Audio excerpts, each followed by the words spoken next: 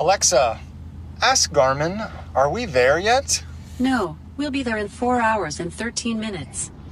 The end to an age-old question. How about now?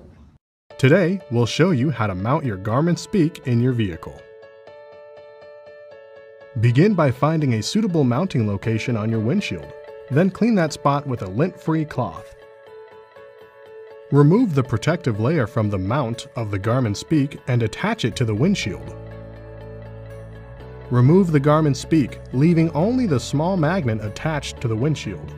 Press on the mount to ensure it is attached correctly. Now attach the power cable to the device. Reattach the Garmin Speak to the magnetic mount. The power cable has been designed to easily run upwards towards your vehicle's headliner, giving you the option to discreetly route the power cable to your vehicle power source. We recommend simply routing the cable around the edge of the windshield and tucking it into the gap between the windshield and the trim. If you plan to use the Garmin Speak with your car's auxiliary port, we recommend attaching that now.